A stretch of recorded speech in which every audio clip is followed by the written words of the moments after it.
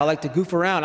I mean, obviously, my knee popped and I made a whole bit about it. This is who I am. It comes out. I don't mean to. Like, I love comedy. I love laughter. I love being around people. It makes me happy. It fills me up to be around people that like to just enjoy life. It makes my life more enjoyable.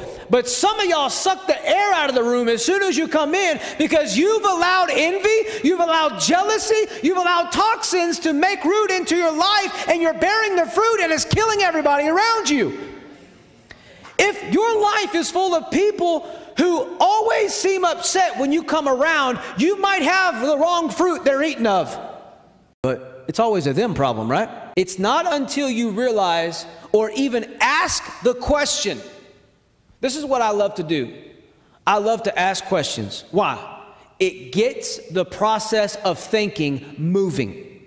And the first question that we should always ask ourselves, if you're fighting in your marriage, if your kids are acting crazy, fill in the blank with whatever. First ask yourself, what am I doing to cause it, or what can I do to not cause it?